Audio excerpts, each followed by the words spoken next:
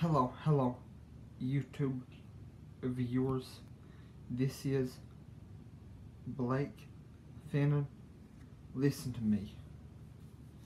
On a regular basis, I strongly advise and encourage you to read on a regular basis Jeremiah 2, Matthew 6, Mark 11, Philippians 4, Romans 10, and after you read all of those passages, ask for an increased desire to read your Bible every day, and ask for help not going the way of this world.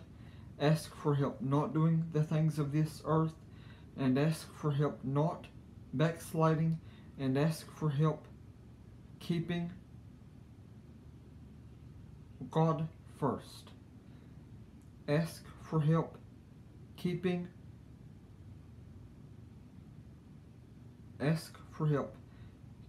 and making God first.